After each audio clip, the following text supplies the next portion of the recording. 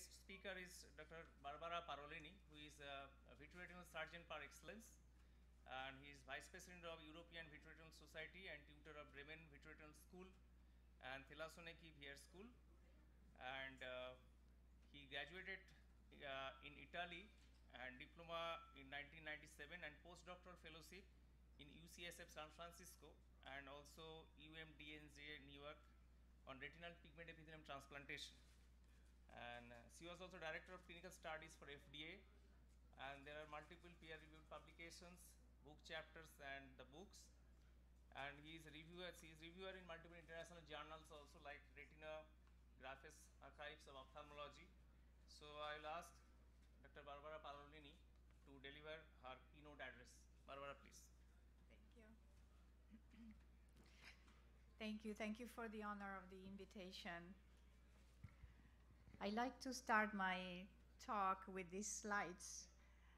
It was taken in 2008 when I was invited in Madhya Pradesh for the meeting.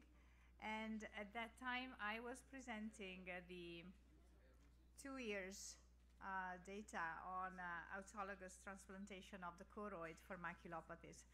So it's a pleasure for me this time to present you the long-term data of this type of surgery, as well as the evolution of the surgical technique.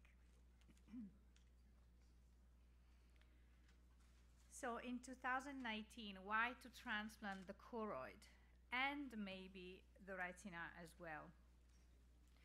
I will tell you about the 10-year experience that I have on the autologous transplantation of the choroid for different types of maculopathies, and 2 years experience on the transplantation of retina for chronic macular holes, and then how I combine the two techniques.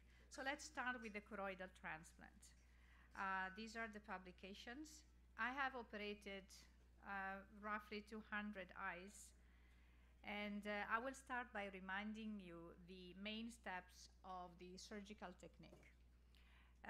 So it implies to detach the retina and, sorry, let me go back. To detach the retina with a subretinal injection of BSS. The retina should be detached at least for 200 degrees in the temporal quadrants. And then a peripheral retinotomy is performed as anterior as possible, close to the ora serrata, in order to expose the subretinal space, as I am doing here. That is the CNV that has to be removed. The feeder vessel needs to be closed by diathermy. Diathermy should also be applied in multiple steps to induce a microtrauma in the choroid that stimulates the revascularization of the patch.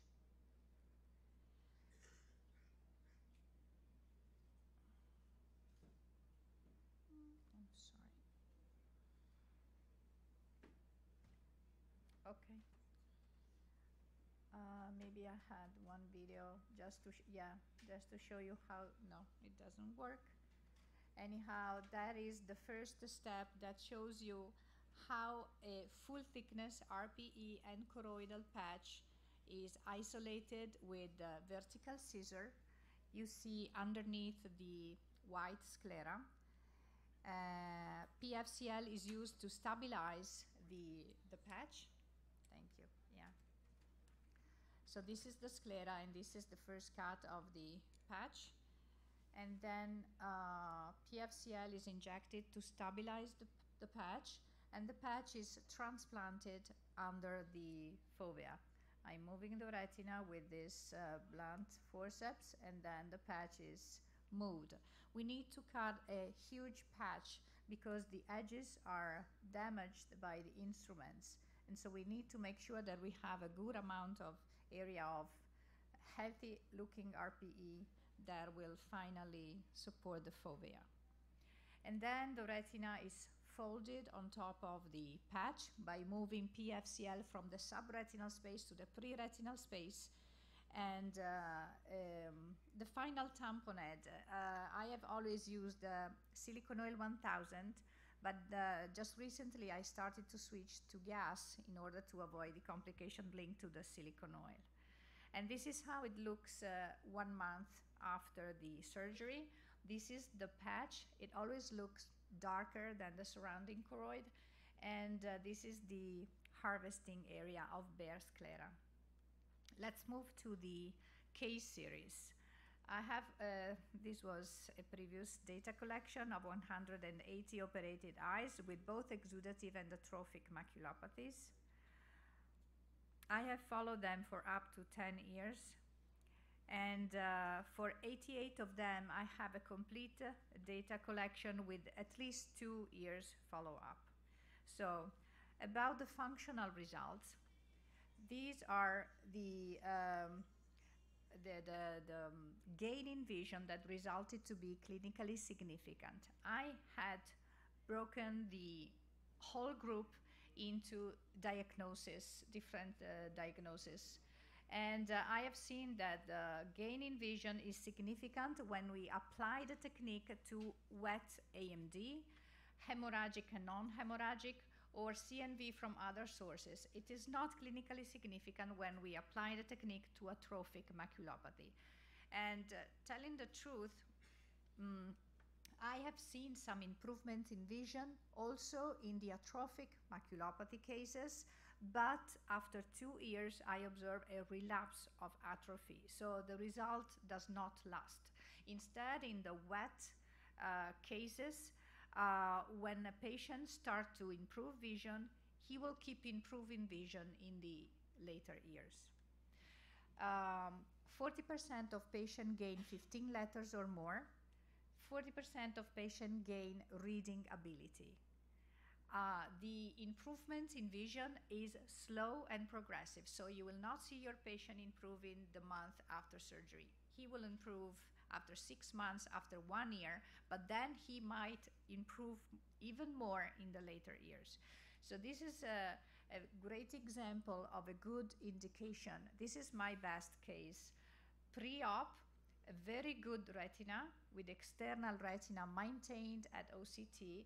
This is a CNV that has been treated multiple times with an intravitreal injection. And this is how it looks 7 years after patch surgery. This is the retina. You can see the external retina very well. And this is not a CNV. This is the patch of choroid.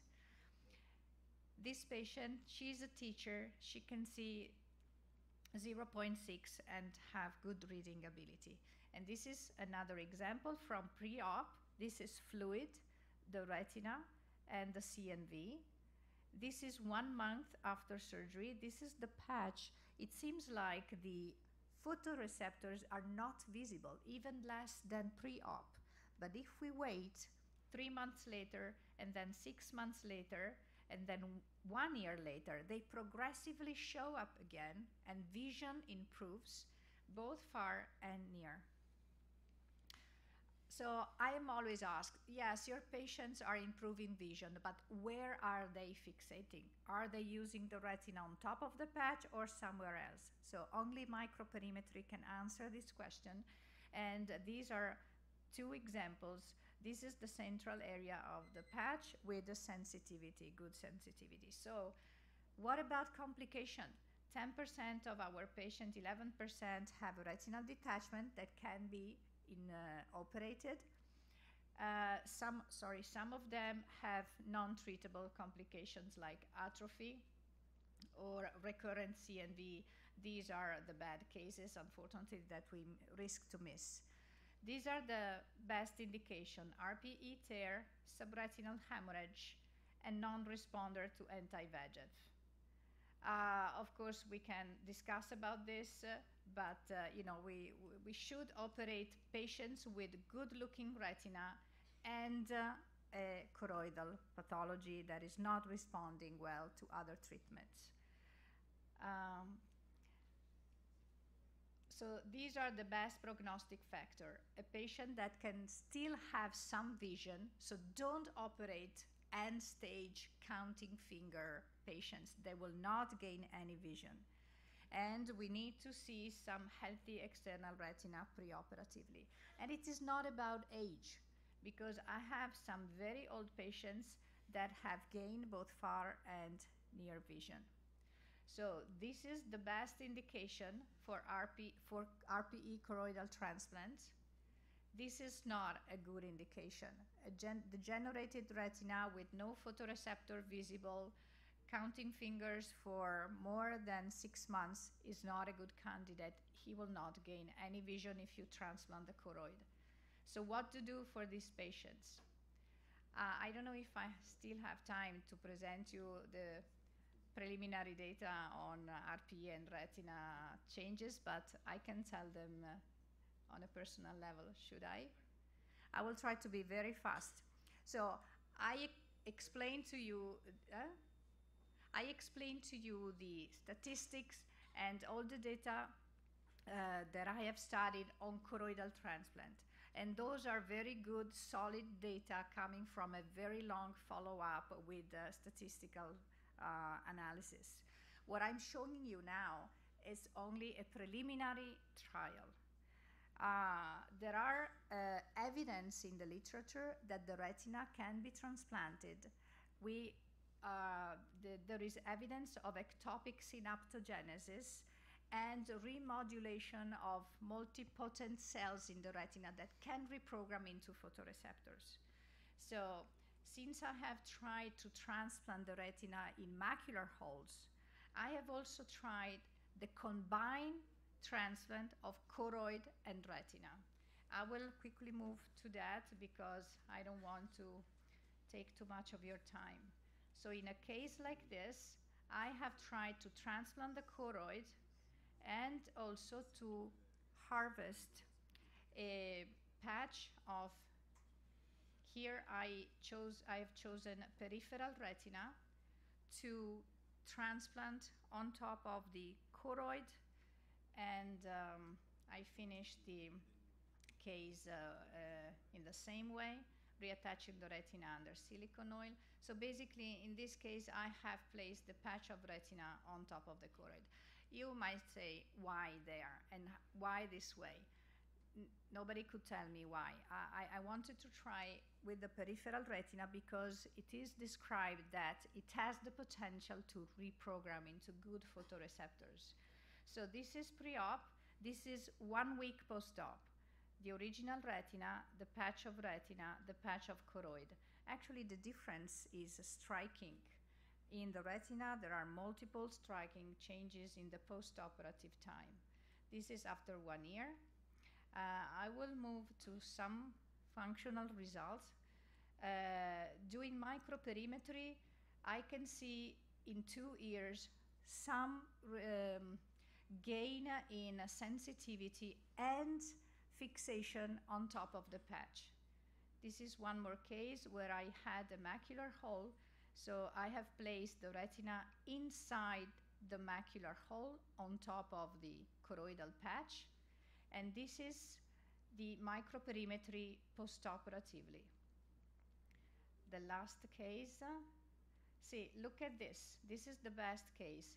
Original retina, the patch of retina, the patch of choroid with improvement in microperimetry. So in the end, I think that while I am sure that a patch of choroid can really save vision in the for the good indication in some eyes, I also have some preliminary data to make me think that the retina transplantation have potential, and we should move forward and study more this topic as well.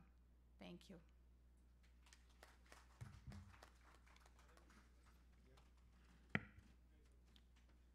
We'll take the questions later on, sir. Later. Oh, at the end? At the end. We have time for that. I will just move this.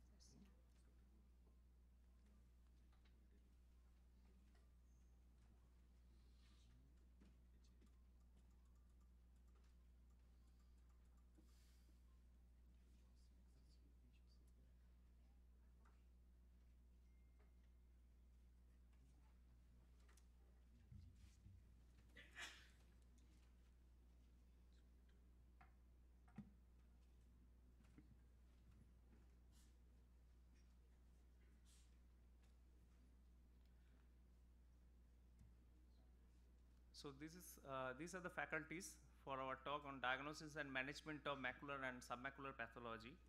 So we finished with Dr. Barbara Parolini's excellent guest lecture, and these are the full pathways for our journey. So the next will be Dr. Rajesh Sahai with his presentation of vitreomacular traction and epiretinal membrane.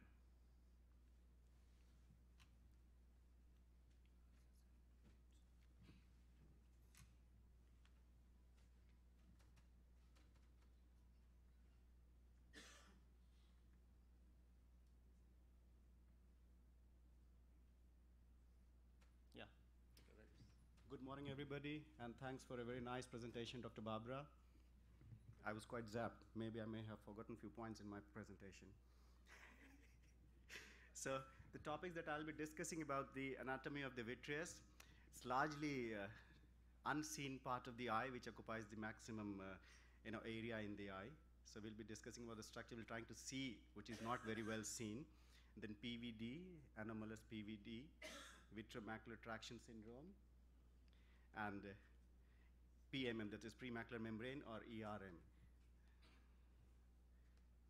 So this is the anatomy of the inside of the eye related to vitreous. Everybody who has seen something in the vitreous has inscribed their names there. You can find out so many names in that photograph. So vitreous starts forming at the 3rd or 4th week of gestation, and the secondary vitreous replaces it by 12 weeks. And it has a base, as you see there, and the core and the cortex. So what we will be actually discussing here is the interface, the cortex and the internal limiting membrane. So the vitreous is mainly, it is type 2 collagen and type 9, 5, and 11. And it acts as a scaffold, and hyaluronic acid is there in between, which swells it up, so makes it largely invisible to all of us. And until middle age, after that, the hyaluron starts shrinking, or there are other aging changes which take place, and there is onset of PVD. So the normal PVD,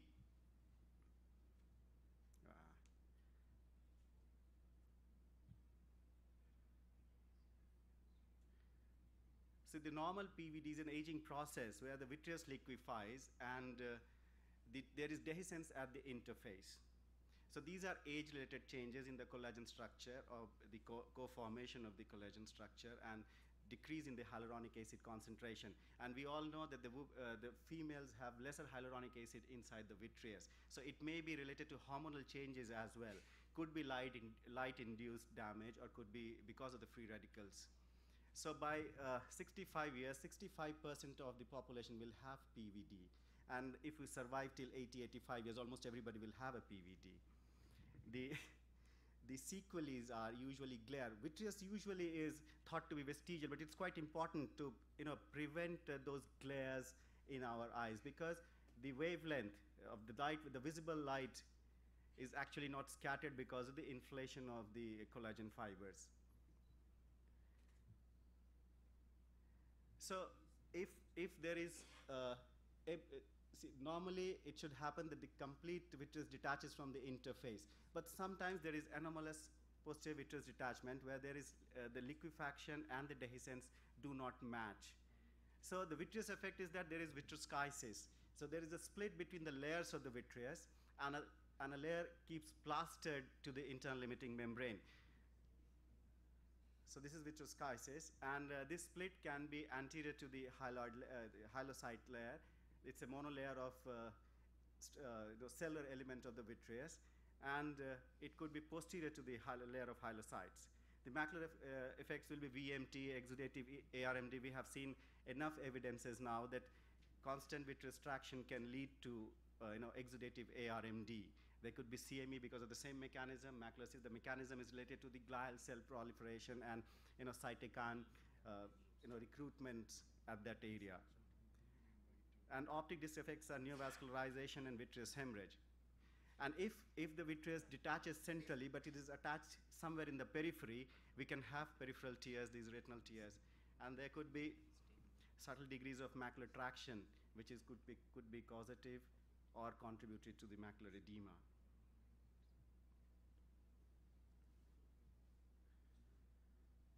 So vitreomacular traction syndrome, let's come to my main topic. So the first thing is to understand the definition. The VMA is elevation of the cortical vitreous within 3 millimeter radius of the fovea. It could be focal or it could be broad, depending on the size. If it is less than 1500 microns or more than 1500 microns, without any change in the retinal contour on OCT. And vitreomacular traction is with changes in the retinal structure. No full thickness interruption of layers. It again can be focal or broad, as you see in this picture. So the symptoms here are decreased visual acuity, metamorphopsia, what happens there?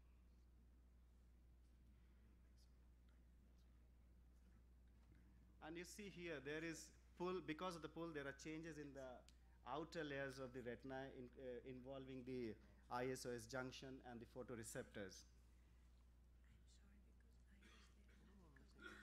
Since this is,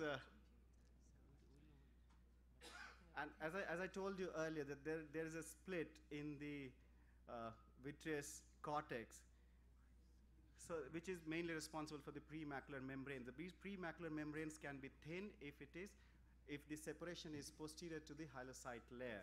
So these can be cellophane maculopathy, or if it is thicker, which causes macular pucker. So there is a difference in the forces that act here. It is more centripetal if it forms the pucker. In macular holes, there has to be some attachment to the optic disc, which is known as a vitreopapillary attachment. So if there is a vitreopapillary attachment, if there is macular attachment, then there could be formation of macular holes. So this is a typical picture of epiretinal membrane. So there is fibrocellular proliferation, commonly in the macular region, intraocular surgery. The secondary causes are intraocular surgery, inflammation, ischemic vascular disease, retinal tear, retinal detachment, and intraocular tumors. Symptoms again can be metamorphosia, diplopia. That could be because of foveal ectopia. The fovea is dragged to one side, and decreased vision. Majority usually are better than 20/50. The signs are in a thin membrane. It can be mild glistening of the ILM. There is a grayish-white membrane causing a pucker. Vascular tortuosity and obscuration under the ERM can be seen, as you saw in the last picture. And the course can be, there could be spontaneous separation of the membrane with improvement in visual acuity. In one study that involved 324 patients, at 33 months follow-up, 49.5% maintained visual acuity within one line of initial acuity. So there's a few pictures.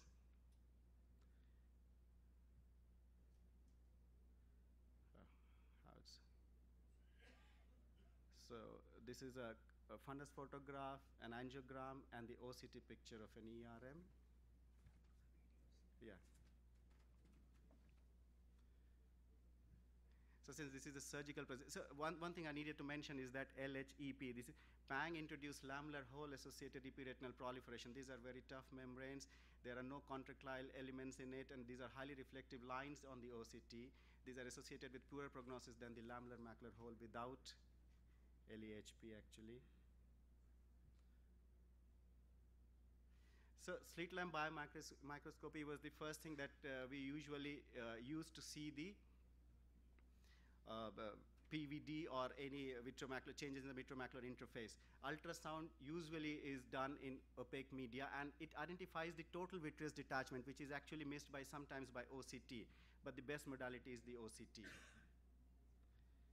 So these are the other pictures here. You see that the spontaneous separation of the vitreous is there. This is a diabetic case where there is a diffuse macular edema with pull at the fovea.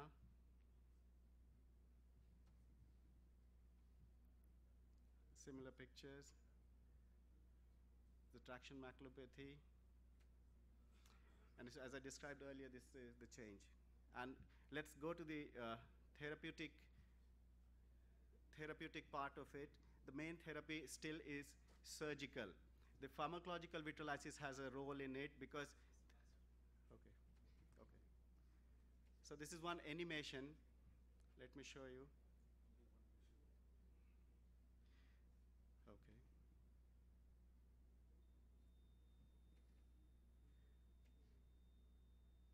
So it is important that if you try to peel it off in one piece, probably will create de-roofing, and there could be a macular hole formation. So what we do, we move around, we peel from all around, and lastly we peel over the fovea.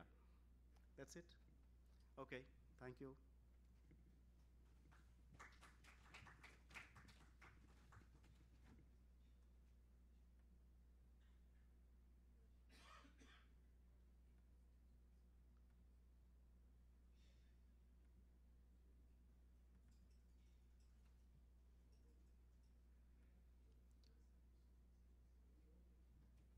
So next is macular hole in attached and detached retina.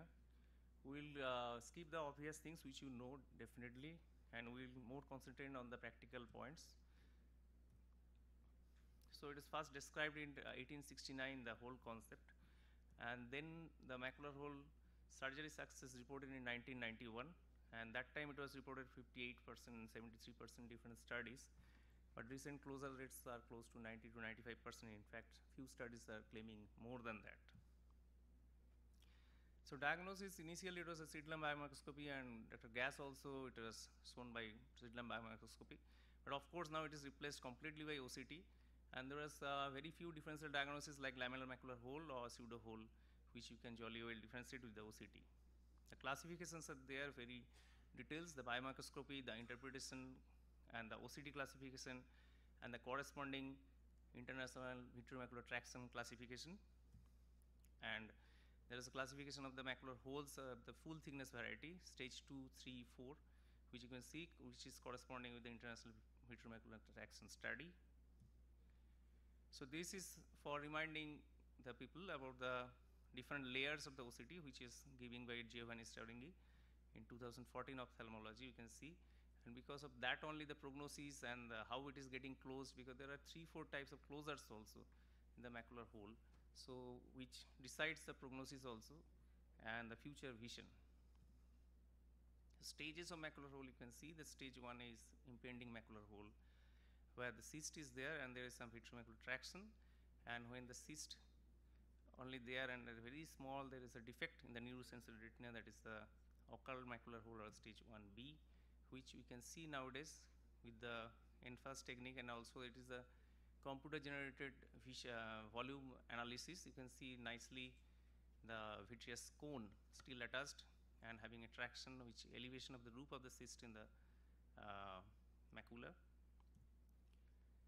And this is the classification giving in short which layer getting damaged in 1A, 1B, then stage 2 is the eccentric hole, you can see in the photograph C, it is a full thickness, then the D you can see the stage 3 hole, and then photograph E there is a pseudo operculum and no vitreomacular traction you can see, and photograph F they are showing, you can see there is some hyper reflective material there and some defect in the ellipsoid zone, but the hole is closed after surgery.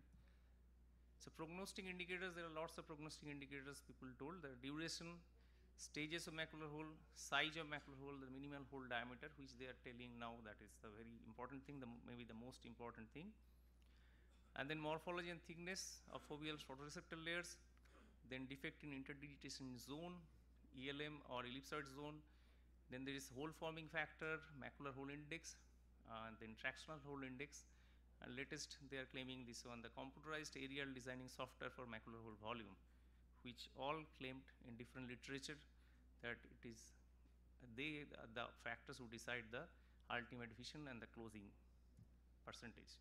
The dye we use, triamcinolone we used to use before, then indocyanine green, trypan blue, now we graduated to the brilliant blue. The adjuvant we used autologous serum, platelet concentration, fibrinogen tissue adhesives, transforming growth factor beta 2 and thrombin. The instruments, ILM forceps, diamond dust scraper, Finney loop, peak, and even the PFCL also you can say in the instrument. So this is the one case of the reverse flap technique. We will show a few videos, and we can see this 1200 micron is the basal diameter.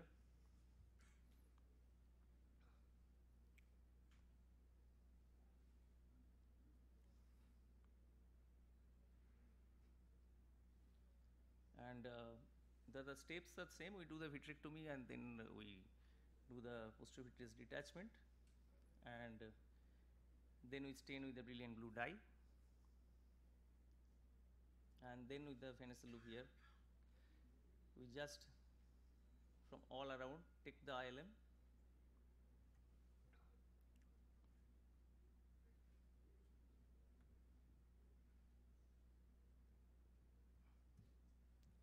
and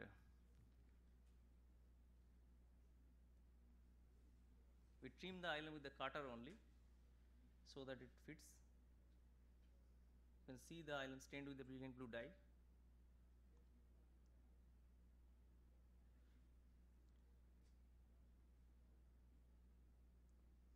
And then we do the fluid air exchange, and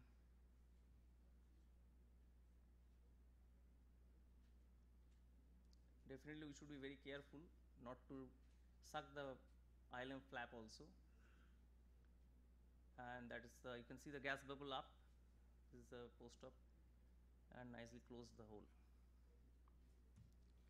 And there is one traumatic macular hole. There is extensive scarring and involving part of the fovea, and it is a duration of the long duration of 2 years.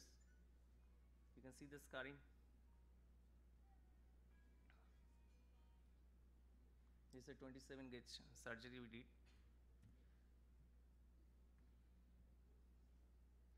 and here also not much to be done. We cannot take the ILM from above the arcade area, so we just took the ILM with the finishing loop, with the flap, and put it inside the hole.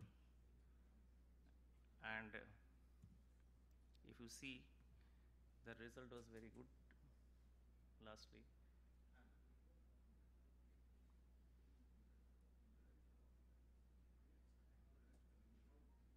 Whatever flap is possible from whichever quadrant, there is not much choice basically, because those are scarred beyond doing anything.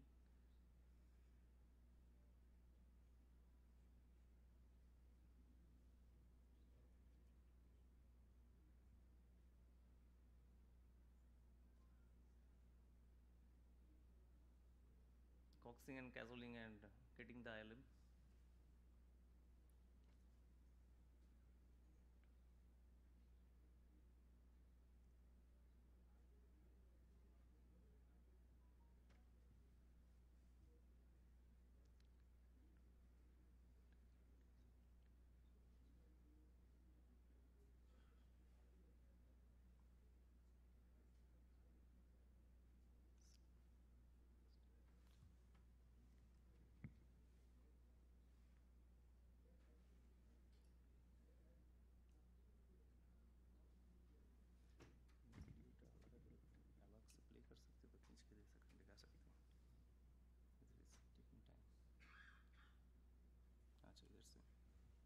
So from here, not a problem, not a problem. Thank you, thank you, thank you.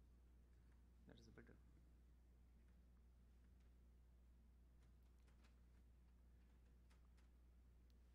And then do the fluid air exchange, and we can see the result with a closed macular hole, and see the hole closed also. This is definitely deformed because the other part is not at all there, so we cannot do much. And then with the temporal flap technique also it is there. You can show you only the temporal flap we took and put it back. Basically it is more or less like the previous one. Here we take them with the ILM forceps itself,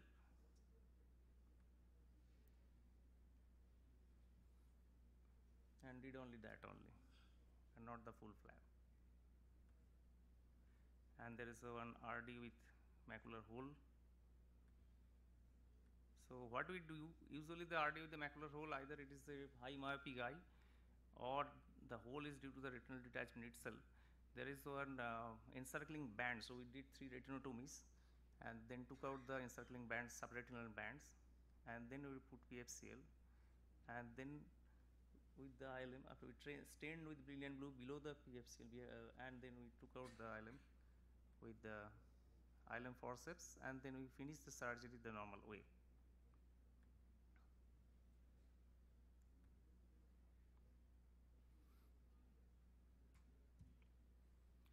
we can see the closed hole here below the silicon oil. Thanks for that. Thanks, Abhijit.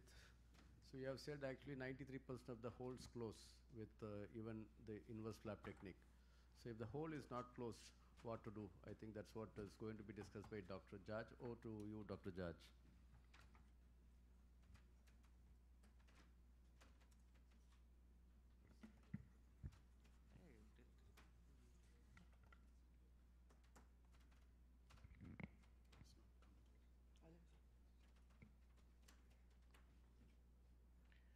So, good morning, everybody. Let's look at what do we do for the management of a failed macular hole surgery primary failure. Before going to failure, what is defined as success is type 1 closure, where you have a closure of the foveal defect with intact retinal layers and the ellipsoid zone of the photoreceptors post-surgery. So, we have type 2 closure, which is either V-shaped or U-shaped. V-shaped, there is only a disruption of the photoreceptor ellipsoid zone, whereas in U-type, there is a still persisting foveal defect with the rim of the macular hole attached to the RPE. U-type is considered as a failed macular hole surgery. And small macular hole, unlike very large macular hole, it closes from inside to outside. So these persisting outer lamellar defects will take a very long time, and it is not considered as a failed macular hole surgery. So a failed macular hole surgery, to define, it is assumed that a patient, patient had an adequate ILM peeling and adequate gas tamponade before defining as failure. So the risk factors, all of us know that a large macular hole, more than 800 microns minimum diameter of the hole, chronic holes with sub-RP precipitate and RP degeneration, or traumatic macular holes with schisis. So the usual surgical techniques which we are going to describe are a simple repeat fluid gas exchange for early failure, ILM free flap technique or transplantation, lens capsular flap transplantation, autologous neurosensory retinal full thickness retinal free flap transplantation, and rarely amniotic membrane transplantation, and describe techniques of arcuate retinotomy and radial incision. So the inverted flap technique, as already shown, is for prevention of a failure of a large macular hole. So this was first described by Navraki, and the technique is when you fold these ILM flaps and put it to plug the macular hole, the ILM not only acts as a scaffold for the migration of the Mueller cells, but it has neurotrophic factors which helps in the survival of Mueller cells and also the survival of photoreceptors. So here the technique is, after PVD induction and BBG staining of the ILM, multiple radial flaps are raised from the arcade towards the macular hole, and it is left it attached to the rim of the macular hole. And once all these flaps are raised and attached, with a low suction of the cutter, it is trimmed, and the residual flap is gently nudged into the macular hole to plug the macular hole after the fluid air exchange is done. So this is where it helps in the migration of the Mueller cells, and this is basically used when the macular holes are larger than 800 microns and a long-acting gas tamponade is given. So coming to the first procedure for a failed hole surgery, especially for early surgical failure, like 2 to 3 weeks after the macular hole surgery, you have a configuration like this with elevated rim of the macular hole with a cuff of subretinal fluid. This is usually due to an inadequate tamponade or poor positioning by the patient. So here, this is the situation where only a simple fluid air exchange and a long-acting gas tamponade is required. So as seen in this case example, this is a primary failed macular hole surgery, and the configuration that we are talking about, a fluid air exchange and long-acting C3F8 tamponade, results in type 1 closure. So coming to the next technique, which is the ILM free flap transplantation, the already peeled area of ILM, the temporal edge of which a small flap which is taken and placed over the macular hole. So that is the technique of free flap transplantation. So what we are showing, this is a modification of the original technique where we do the raising that flap, we do under PFCL, and here it is staining the ILM under the PFCL bubble. so that and this is the already peeled area of ILM, from the edge of which a small flap is taken, which is around 0.5 millimeter larger than the macular hole diameter. And then once this flap is taken, it is dragged under the PFCL to the foveal area. In the original technique, it's done under saline, so but it's very flimsy and it could float around and create problem. That was the trouble with the free ILM flap technique. So this technique, we find it is just dragged and put, and after that it is gently nudged into the macular hole area to plug the macular hole, and a careful fluid air exchange with low air pressure is done, first removing all the air anterior to the PFCL, and then at the disc not to dislodge that free ILM flap that is kept over the macula. There is a modification of this technique wherein a hinged flap is raised from the temporal area and used to plug the macular hole. Here, as you can see, this advantage is that during the fluid air exchange, it doesn't get displaced during the procedure. So that's about a hinged transplant, ILM flap transplantation. Now coming to the next technique is capsular flap transplantation. Low posterior, this when patient is a pseudophakic and you're doing a failed first surgery, after trypan blue staining of the posterior capsule, a small flap which is slightly larger than the macular hole is taken, pinched with the micro forceps, and it can be put over the macular area. It would be a good idea to put a viscoelastic on that and then place it so that it doesn't get displaced, or after the fluid air exchange you can place it there with a drop of viscoelastic so that it doesn't float. Anyway, that is it is little thicker than ILM, it doesn't float around. So once you place it over that, gently with the soft tip or with the micro forceps, you can nudge it and keep it over the macular hole area, and then after that do a gentle fluid air exchange with a low air pressure, and followed by a long-acting gas tamponade of C3F8. So this is another technique when, especially in myopic eyes with staphyloma, 2 weeks you can see that it is still in position. At 1 month, it results in a type 1 closure. So if it is a phakic eye and patient is undergoing phaco combined with macular hole surgery, second surgery, primary failed macular hole surgery, the anterior capsule after the rhexis, which is stained with trypan blue, can be taken and preserved in a moist in a petri dish, and until the phacoemulsification is over, and then it can be hand fashioned with the scissors into a size which is slightly larger than the macular hole diameter, and after the fluid air exchange, this flap is a small viscoelastic drop is placed, and then with the viscoelastic, that anterior capsular flap, which is slightly larger than the macular hole, that is placed over the macular hole, and that also remains in place. And then, since it's already fluid air exchange done eye, long-acting gas can be used, and in the initial time you can see the capsule in place, which acts as a scaffold for the migration and closure, migration of Muller cells and closure of the failed macular holes, large macular holes. So now recently it has been shown that in myopic eyes with staphylomas and chorioretinal degeneration, it would be very difficult to take an ILM flap, or if you're not doing a capsular transplantation, from the periphery of the retina after cauterization, as Dr. Barbara had already shown us, that with a cautery, a small flap, piece of the retina, full thickness retinal flap, is taken under PFCL, and it is dragged and put over the macula, and after 3 months the macular hole closes and the retinal tissue is taken up. This is being described for staphylomatous eyes where the primary failed macular hole surgery.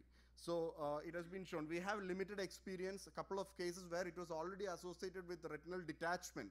When we were doing retinal detachment and macular hole second surgery, we have a couple of cases experience with this. Just to mention about Steve Charles' technique of temporal C-shaped arcuate retinotomy along the nerve fiber bundle. This doesn't cause scotoma because it's along the nerve fiber bundle. It relaxes the tissue, and nasal displacement of this bridging tissue reduces the horizontal diameter and results in the closure. He has shown that it doesn't cause much of paracentral scotoma with the arcuate retinotomy, and radial incisions of 1 millimeter till the edge of the macular hole relaxes the macular hole and results in the closure of the failed large macular hole surgery. So just to end the thing, the adjuvants that we use is viscoelastic, and the other ones are autologous platelet concentrate and autologous whole blood. This basically used to keep the transplanted tissue, whether it be ILM or the capsular flap, in position during the fluid exchange or after the surgery. To conclude, the above described techniques prove useful, especially if you are encountering a large and refractory macular hole which has failed after the surgery and which had in the past poor surgical outcome. These novel techniques reveal advancements in the surgical technique with better anatomical outcome. However, the long-term functional outcomes of these techniques are yet to be analyzed. So thank you all for attention.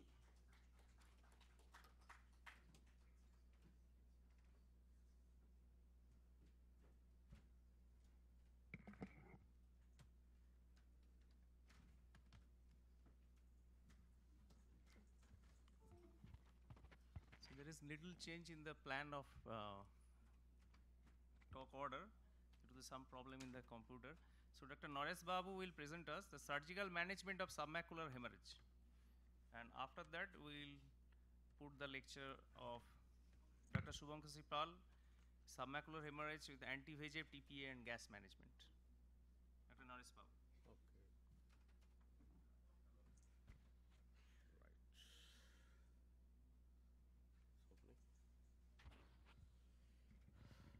Thank you, Abhijit, and once again, it's very, yeah, let's see. Okay. Yes, okay. Thanks, Abhijit, for the invite, and once again, I would like to thank all the people who are sitting here. Actually, it's nice to see the people sitting here for the submacular surgery when a lot of things are going on in the anti-segment. So, as usual, nothing to disclose financially.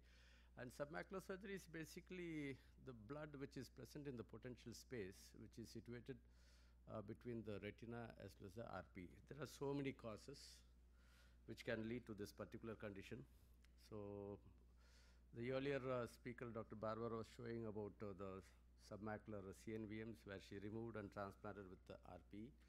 But nowadays we come across a lot of submacular hemorrhages, subretinal hemorrhages with the PCV, right, with or without treatment. Usually one of the goals of the treatment while doing a PDT along with aflibercept or ranibizumab is basically to close the polyp so that you will not have hemorrhage in those cases. And the other cases include trauma, angioid streaks. And when we are doing the surgery also, we can make some complications that can lead to submacular bleed, especially when you are doing a buccal surgery. Usually our drainage is a blind procedure. We usually drain the subretinal fluid with a needle. And if you do somewhere closer to the vortex vein, there is always a chance of the blood occupying the subretinal space, and if it's not cleared, then there is always a chance of poor visual outcome. And when you're doing a strabismus surgery, there is a chance. I have never done a strabismus surgery, so I don't have any experience in that. So we can have in a penetrating trauma as well as in blunt trauma, you can have both the suprachoroidal hemorrhage as well as the subretinal hemorrhage in these cases. And RAM is other case where you will have hemorrhage in all three planes of the retina, intraretinal, subretinal as well as the preretinal. So what happens? You should not allow the clot to remain subretinally, especially in case of trauma, to stay for more than 24 hours, because all the damage to the retina overlying the clot over the macular area happens within 24 hours. That is because of the presence of iron and hemosiderin or the fibrin in the blood, which is toxic to the retina. And when the clot retracts, it can damage the photoreceptor as well as the physical separation of the retina from the RPE, causes atrophy of the both and can result in a disciform scar and poor visual outcomes. So when you come across a choroidal tear which is passing through the fovea just away from the fovea, if there is a hemorrhage subretinally, go for a gas injection, earlier the better actually. So there are various grades of subretinal bleed, right from 2 dd occupying the macula to the equator, and more than 50% of the globe being occupied. Depending upon that, we can strategize our management of submacular bleed. So what are the good prognostic factors? If the patient comes to you with submacular bleed within less than 2 weeks duration or less, when you operate or when you manage, usually the outcome is good. And if the patient has got a very good vision prior to the disease, there is every chance that the post-surgical or post-management vision will be good. But if the patient has got relatively very thick blood at the fovea, if it is larger, if it is more than 3 dd, and the eyes with the AMD along with the membrane and the blood, and the hemorrhage of longer duration, that is more than 2 weeks, all these cases carry a very poor prognosis when you operate. So there are various options. I think something like TPA, Dr. Subhankar will be discussing. I'll just skip that. Injection of intravitreal gas with or without TPA, and we can just go for a pneumatic displacement with anti-VEGF. So we'll be talking about the blood clot removal surgically. Usually we go for a standard 3-port pars plana vitrectomy. Usually we use 23 gauge. And sometimes you'll have to convert to 20 gauge for 1 port, because sometimes the membrane associated under the retina will be so thick, it's very difficult to remove. And usually then you go for the clot evacuation with the forceps or with the fluid needle, do a fluid air exchange and endo laser and treat it like a giant retinal tear. Usually you go for gas tamponade or oil. And usually the visual improvement happens in 30 to 50% of the cases, and complications include recurrent retinal detachment, PVR changes, cataract, and of course recurrent submacular bleed. So these things I'll skip because it's will be discussed by. So this is one of the case of a traumatic choroidal tear, and this is an indirect choroidal tear. We'll be having direct choroidal tear also. Direct choroidal tear happens usually at the site of the impact. Indirect happens concentric to the disc. And this particular person is fortunate because the choroidal tear is not passing through the fovea. If it passes through, then there is a chance of poor visual outcome. And they will go for CNVM also over a period of time, usually after 8 or 9 months. So in this case, we just injected the gas, made the patient prone.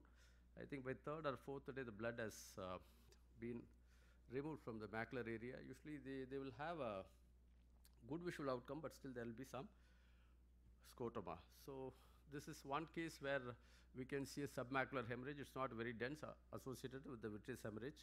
This is one of the cases where we went in for surgery. So what we usually do is do a nice vitrectomy. He will have to induce PVD, and the induction of PVD should be up to the ora, because if we are going to create a retinotomy, there should not be any vitreous posterior to your diathermy or the sclerotomy you are going to make. If there is any vitreous posterior to the retinectomy you are going to make, then it's going to be disastrous. And we usually induce retinal detachment in these cases by injecting the balanced salt solution.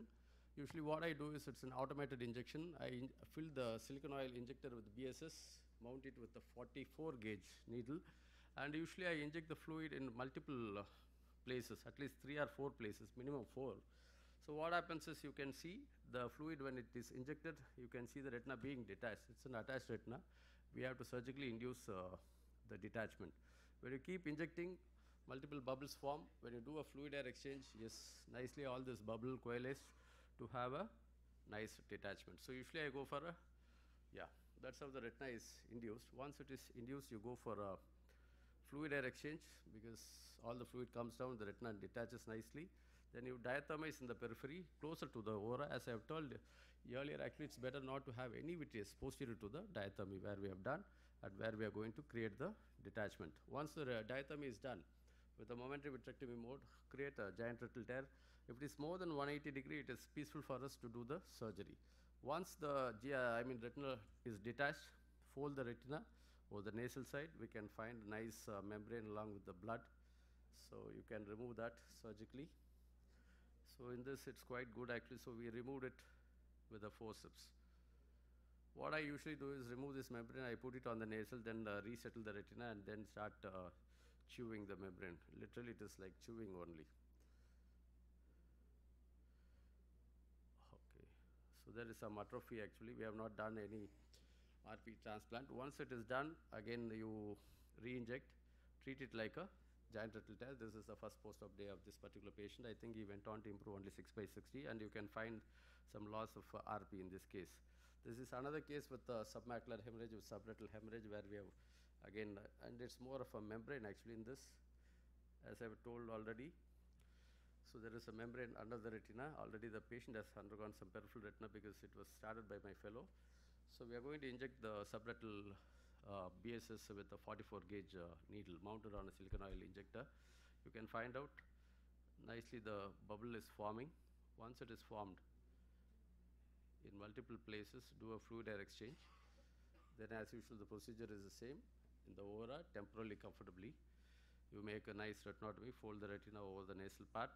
I usually don't use PFCL while removing the clot. Maybe at the end we use. So in this case, you can see the membrane which is surgically removed is very dense actually. So we were, as I've told, now I inject PFCL, settle the retina, float the membrane over the PFCL. As I have told, this membrane is usually very difficult. It cannot be chewed with the 25 or 23, so sometimes we will have to go for 20 gauge vitrectomy to chew that retina and remove it completely. Once it is done, go for a fluid air exchange and oil injection in this case. And this is the final outcome. This also not very great improvement, I think 6 to 36 or so. So these are the post-op pictures of some of the cases where we have done the submacular surgery. You can find out this is the temporal retina where we have done the retinotomy, and we have done a giant retinal tear which has been treated like a GRT. This is another case with subretinal bleed. So in conclusion, if you have a submacular bleed, the natural history shows a very variable visual outcome. Most of the time it is usually bad. So nowadays, one more technique what we are doing is, if there is only blood, there is no membrane, and if it is quite bullous, what I do is after doing a vitrectomy, we go induce a PVD, inject PFCL, and make a peripheral retinotomy. The PFCL stays inside the eye for 3 to 5 days, and by the time the patient is made in supine position, by 3 to 5 days time, all the fluid, the blood under the retina is expressed through the retinotomy which we have made peripherally into the vitreous cavity. And then actually after 3 to 5 days, we go for second surgery. During that time, we do the laser and remove the blood and replace, after doing the laser, replacing the vitreous cavity with the silicone oil.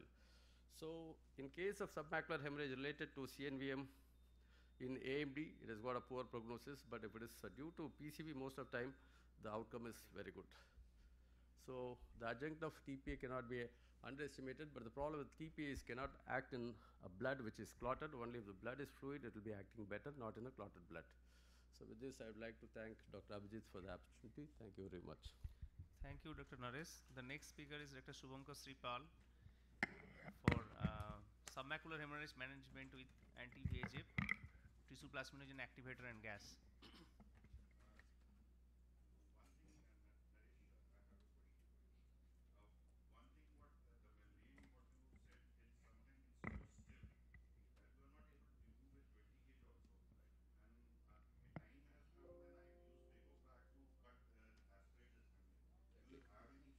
Yes. We have used Facofrap, and the other thing is we have done bimanual also. Put a chandelier, take a 20 gauge scissors, hold the membrane, cut it into multiple pieces, and make a retinotomy. Sometimes even 4 millimeter retinotomy also, and remove the pieces through that. Yeah, sclerotomy, sorry, exactly. And second thing, in one of my cases when I did this removal of the subrectal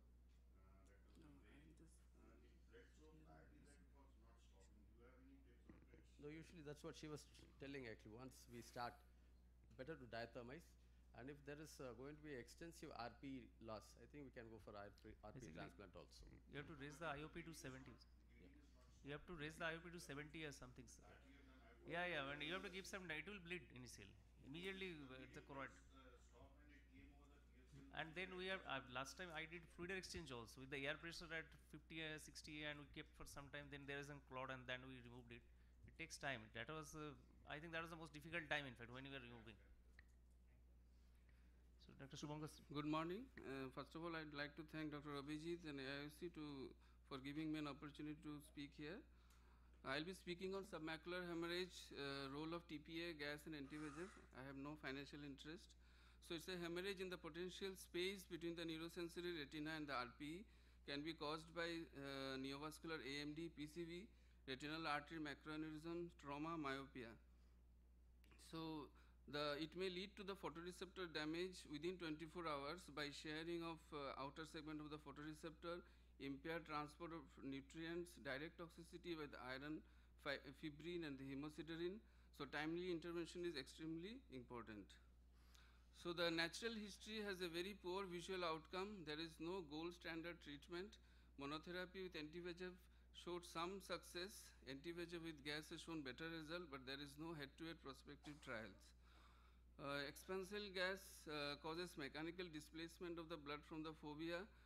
There are reports of even flattening of the hemorrhagic PEDs along with the submacular hemorrhage after injecting gas. Anti-VEGF has a role in treating the underlying pathology. In the CAS trial group, subgroup with submacular hemorrhage with anti-VEGF, there was favorable outcome. The role of TPA was first described by Wilson's Harriet, the intravitreal TPA, which catalyzes the breakdown of plasminogen to plasmin, which the principal enzyme for the clot lysis, is also liquefies the subretinal clot and hasten the resorption of pre-existing hemorrhage. The intravitreal TPA with or without gas or anti-VEGF result is very good in small hemorrhage with shorter duration. Subretinal TPAs following vitrectomy is usually for the large long-standing cases. It causes chemical lysis of the clot with minimal mechanical trauma. Vitrectomy allows a larger gas bubble. There are some reports of using PFCL intraoperatively following TPA injection. So I am describing few cases. The first case of a 55-year-old lady with 15 days history of decreased vision, known hypertensive. She came with a huge submacular hemorrhage in the left eye.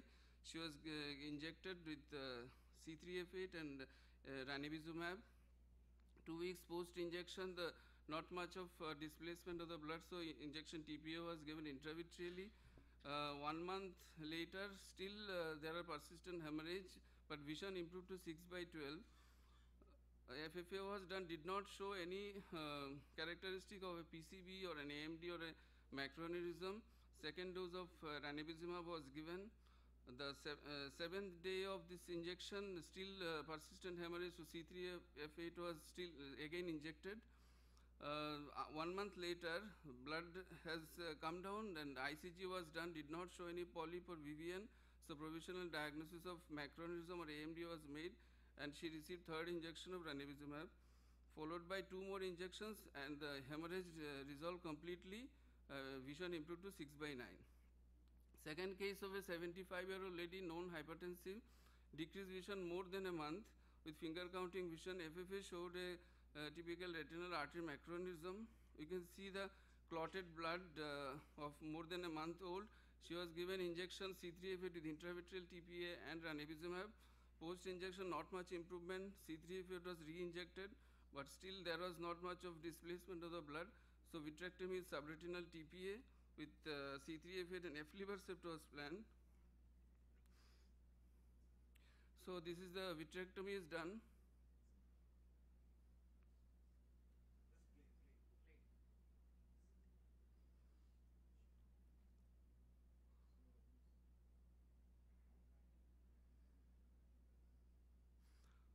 Following the vitrectomy, tricot was used to check the status of the PVD, and the more dependent part, this subretinal TPA was injected using a 41 gauge flexible specialized cannula. Then fluid air exchange was done, and C3F8 and aflibercept was given on the same sitting. Subsequently, she received 2 more aflibercept. Her vision improved to 2/60 and hemorrhage resolved. Case 3, 73-year-old male diabetic, the 10 days history of decreased vision with finger counting vision. The ICG showed cluster of polyp with VVN. He was given ranibizumab C3F8. There was breakthrough vitreous hemorrhage with RPD post-injection. Then the ultrasound also showed the vitreous hemorrhage. She was planned for vitrectomy with C3F8 and second injection of ranibizumab. 1 month later, vision improved to 2/60. So to summarize, we had one relatively younger and 2 elderly patient with one with macroaneurysm and other one PCV. The first one did not have a definite diagnosis. The two had within 2 weeks presentation, but one patient had more than a month. All received anti-VEGF and gas. One patient did not receive TPA. One patient received both intravitreal and subretinal TPA. Anatomic success could be achieved in all cases. The visual success was maximum in the first patient in the younger age group with relatively good vision in the first initial visual acuity was better. So the visual prognosis was better in the patient with shorter duration and lesser retinal damage. Anatomical success could be achieved. Subretinal TPA was very effective in long-standing cases, especially when intravitreal failed. There is relatively less complication. Only one patient had breakthrough vitreous hemorrhage or RPE. So to conclude, timely intervention is essential. Intravitreal gas is effective in displacement of blood but may require multiple injections. Anti-VEGF has a big role in treating underlying pathology. TPA is effective in dissolution of blood clot but may not be mandatory. Subretinal TPA is more effective and safe in refractory cases. Ultimate visual prognosis depends on the underlying pathology, presence of sub-RPE blood which cannot be displaced by the gas, the duration of disease, size and available facility. Thank you, Dr. Suvankar. And Dr. Saravanan will speak about the myopic macular hole schisis, optic nerve pit and subretinal PFCL, and also he will summarize our presentation at the end of his talk.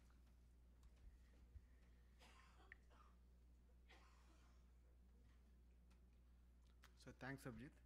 So this is sort of a potpourri about some of the whatever left over from all the other speakers.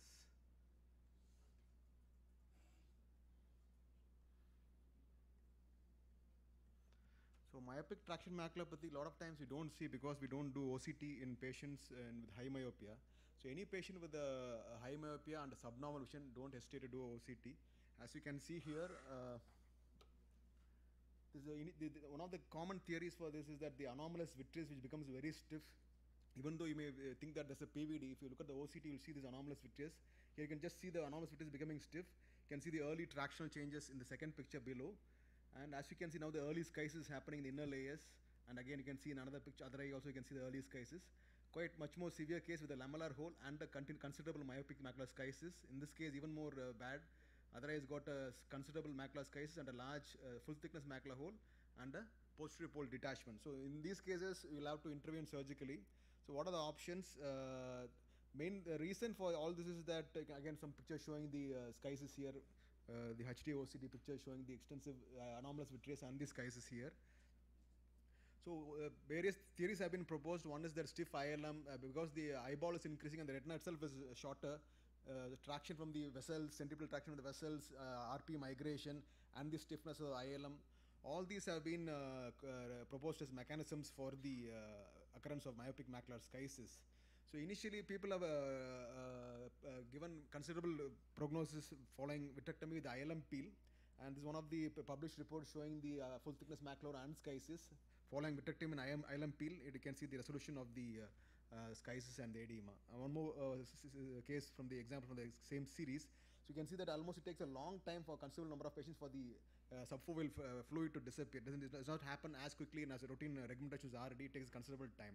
So Richard Spade, he proposed that it's not necessary to peel the ILM, and he proposed that the vitreous is the main problem here, and he just induced complete PVD using trams alone without any ILM peel in patients without any macular hole. So there's only myopic macular schisis and you can subfoveal detachment. You can see that after the surgery, no ILM peel with only plain vitrectomy and complete peeling of the posterior hyaloid. This is one of our cases where I'm just showing a posterior pole RD and a myopic macular hole. So problem with these eyes is that because of the extensive choriocapital atrophies, you have a white this thing. So what I'm trying to do here is I've already put PFCL to stabilize the posterior pole. One is it helps to stabilize the retina while peeling the ILM. Second is it helps to prevent the dye from migrating under the subretinal space. As you can see, there's considerable whiteness because of the choriocapital atrophy. When the dye passes under the retina when you're in a non-PFCL eye, it can cause loss of contrast also. So what I'm trying to do is I put PFCL and trying to stain the ILM under the. So as you initiate the peel, you'll see that I didn't realize there was an anomalous vitreous here. This is the ILM which is coming off. but I can see there's a small resistance which is happening from this point.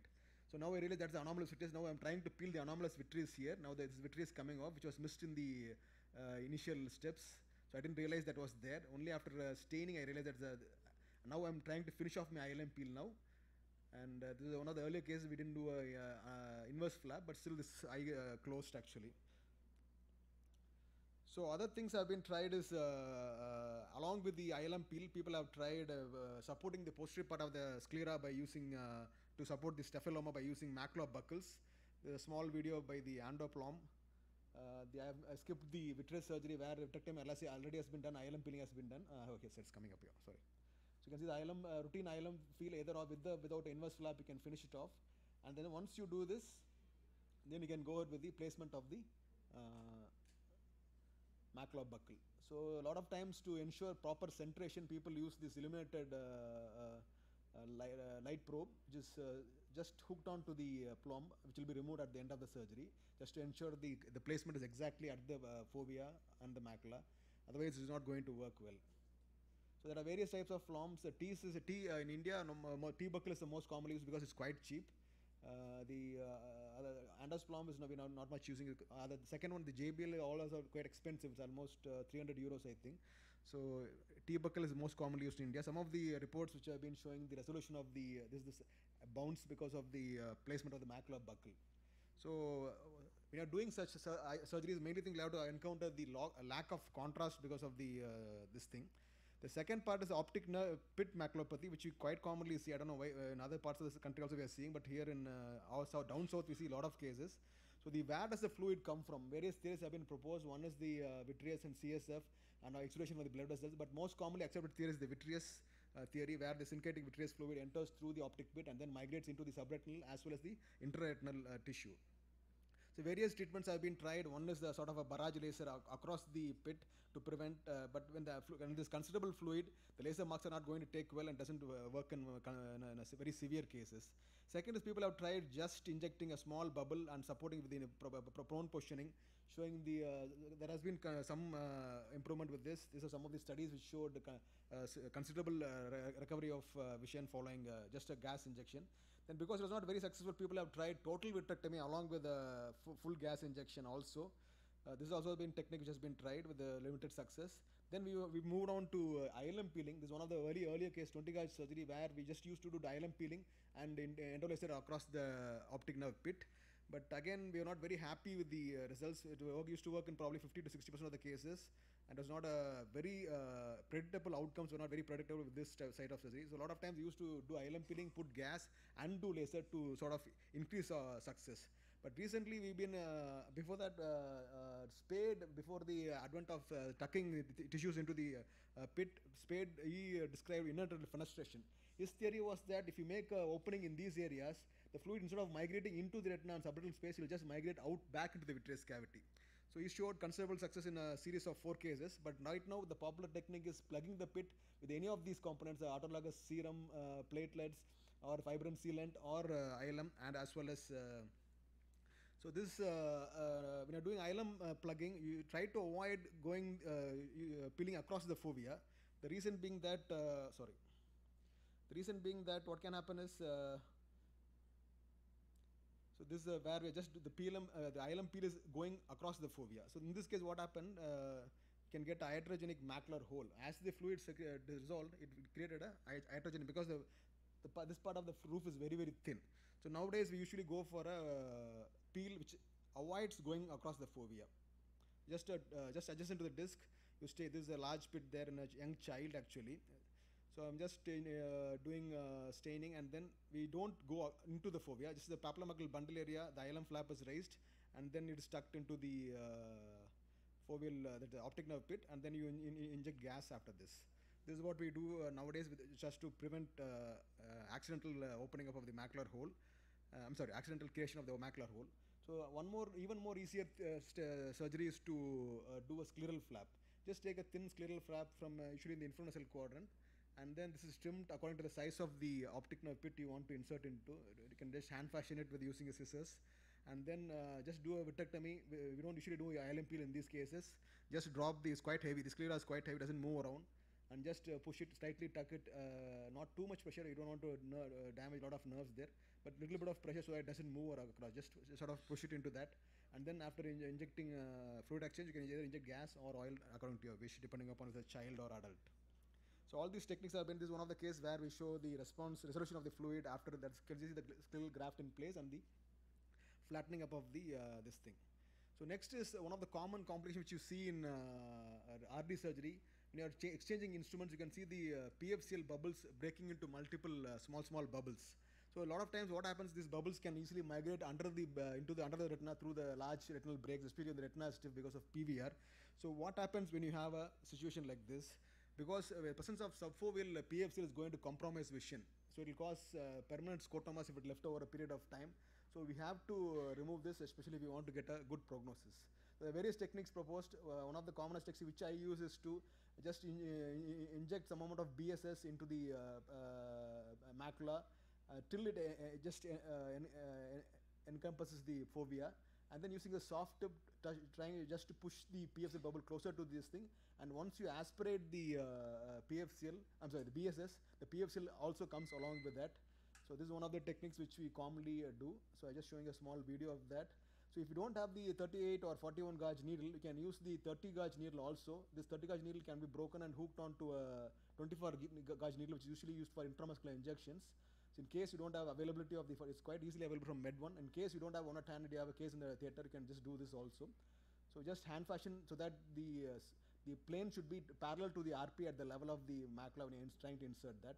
So this can be either connected to a 1C syringe and the whole thing has to be primed with the BSS. So this is actually 2 days post-op, I think. The silicone is inside the eye. So just inserting that contraption, which is the 30 gauge hooked onto the 24 gauge needle, and then just insert just under the retina, and one of your assistants can slowly inject the BSS drop by drop, and you can see the BSS is going in, and just stop once it encompasses the fovea. Stop there, and then using a 27 gauge flute tip or 25 gauge flute tip needle, you can just slightly push it so that it migrates into the main bulb, bullae which you have there, and once you aspirate, it can directly come out through the same opening. So and you do not, because these openings are quite small, you can just leave it intact, no need to laser also. But this is a 1/8 case, so I prefer to laser. I don't want to have any open retinotomy. One more technique is that where you directly puncture the outer aspect of the bubble and then try to aspirate with this thing. This is actually a pediatric case. You can see the bubble there. So here we are just making a small puncture with a 27 gauge needle, and I am again using a 27 gauge flute tip to aspirate the PFCL out of it. So that bubble remains a little bit intact. The size doesn't collapse immediately, so you need not keep on aspirating. Even after the bubble comes, that area will be a little bit of a cavity, like cystic appearance. That doesn't mean the bubble is still inside. It will have that residual appearance, which will iron out over a period of time. One more thing which has been described is I have not personally done it till. So what you do is you just, in the inferior part of the macula, you just make a bulb, and then no need to remove it at all. You just push it into the center point, and then ask the patient to do a erect posture. Because of the tamponade of the gas or the oil which is inside, it will push the bubble outside the fovea. It will still be under the macula, but it will be outside the critical zone. So any of these techniques can be tried when you have a post-operative PFCL, residual PFCL bubble sitting on the fovea, compromising vision. Thank you. Summary, sir. So any questions so that we can take before we summarize? Yeah, please. I think he had a question for the first speaker. No, actually, can I start with Dr. Naresh's presentation? Yeah, definitely. Fantastic presentation, Naresh. But did you do that the whole thing under air? No, first. No. I saw you doing the retinotomy. Yes. Under air. Yes, mostly. Yes. Mostly usually under there because it is giving additional tamponade for the hemorrhage also. And second thing, in most of the vitrectomies also, if there is any blood which is not controlled by raising the IOP, I usually go for an immediate fluid air exchange because under the air, the blood clears, the media clears. So I was only interested to have a correct take-home message. Yes. It is under the air we do it. Under air. Yes. No, but she showed that she was doing a whole thing under PFCL. Your video showed it doing so both. Yeah, but here the only concern is you're not sure because when there is when the cutter, the end of the cutter, the port, is in an interface, and that interface, air vitreous Correct. interface, right? So So this interface is different from a fluid vitreous interface. Little bit more difficult, I would say. And the controlled cutting that we have in a fluid interface is absent in a air. We tend to eat up more of the retina. Not only that, sir, because the retina is now pushed towards the posterior pole, cutting, you may accidentally injure the choroid also. Okay, sir. I think I summarize this thing and then take the question because we have to leave the stage to. No, it doesn't matter. No, sir. Please go ahead. Okay. Yeah. Please. Sir, I think your idea of stuffing the ILM in the macular hole is logically not correct, because if you stuff the hole with the ILM, there will be no space for the migration of the photoreceptors centripetally. So better is to make a flap, just put it over the hole and do the fluid exchange. Actually, he had a temporal flap video which I think he skipped because of lack of time. So nowadays people have been shifting to the temporal flap. The last slide had a temporal flap which he skipped, I think, because of lack of time. So, but both the theories are, like the initial people who proposed the inverse flap, now they also changed. One is not because of the prevention of closure. They feel that the damage to the Muller cells is much lesser. So, but if you see, even after a few years, after months after doing inverse flap, the original technique, you won't see the flaps present. Initially, you may see some flaps present in the OCT, but later on, it sort of, I don't know what happens exactly, whether the retina integrates or the flap disappears. You see that the OCT becomes normal after a few months. So, what happens to the stuffed elements of the ILM, we don't know. So, but recently, these same people have converted to temporal flap, where the temporal flap is raised and just like a hinge door, it just covers the macular hole. This was mainly to avoid damage to the Muller cells, especially in the papillomacular bundle area. Sir, one thing is actually... In fact, they have... in fact, Dr. Navroki has described this technique to prevent the dissociated optical nerve fiber layer. I am talking about the stuffing of the hole with the help of ILM. Even in stuffed cases, the initial OCTs will have that elements of ILM. But if you see after the OCTs after 3-4 months, you don't see that species. That is, I think that is telling a about the issue. mechanical damage while stuffing. He's saying it's a barrier to migration. That's what you're saying. It's nothing. It's an anatomical closure of the hole, but there is no functional improvement. The best is what is prescribed by the this Shiode. Just keep the flap over the hole, do the fluid exchange, keep the place for the centripetal migration of the photoreceptors. I understand, that's what I'm saying. You're feeling that these elements are a barrier to the migration. That's what I'm saying. No, again, if you go through last year, we had 3 literature. One from us, actually, we have taken 600 as cutoff. The other one from Rajanarayan, they have taken 800 as cutoff. So we have compared conventional versus the ILM flap technique. Actually, at the end of 6 months, there is no statistically significant difference in the closure rate as well as the anatomical, the visual improvement, actually. So both are prospective with a good sample size. Actually, when you follow up, maybe single cases may be anecdotal, but when you compare that over a period of time, there is not much of statistical difference between both the group when it comes to the question of vision. So one was in Retina 2018, the other one is in BMC Ophthalmology 2018. So any other questions from the audience? So finally, like this is a sort of a potpourri of various disorders which you commonly see in the your routine practice. The LHEP is a new terminology which is coming up, which I think Dr. Rajesh Shahai showed up. So the lamellar formation with a very thin and very flat configuration. You showed one of the clear OCTs which repeat the very flat ERMs. It looks very simple on OCT, but when you take it up to the theater to do surgery, you'll feel that when you're peeling, parts of the superficial retina are coming along with the ILM, and you see that the undersurface of the ILM ERM will have xanthophyll pigment sticking onto it. So you'll have a lot of doubt whether you are stripping off superficial parts of the retina. So that's one of the problems with the operating on LHEP, the lamellar hole with a very thin and flat applied ERM. So that's one of the things which came out of Shahai's this thing. And failed macular holes by Dr. George. A lot of times we encounter not every holes, probably every 1 in 10 cases will not close from routine surgeries, especially the larger holes and old people who do not push in properly. So a lot of techniques he described. The anterior and the posterior capsule should be done as a last resort. So ideally you should prefer something which is inside they mainly the either hinged flap or a free flap, which is much more anatomical. Then we had Dr. Abhijit showing some of the difficult cases in RD and post-traumatic. And he skipped the lack of time the temporal flap, which was a nice video I saw yesterday when he showed me, but unfortunately he could not show it. Then Shubhankar Shri, how to tackle both narration, Shubhankar Shri and various techniques, how to tackle subretinal blood, and mine was some of the other allied miscellaneous diseases which we see. Thanks for being till the end, and any questions we can still take it. We have 1 or 2 minutes of our time. Thank you.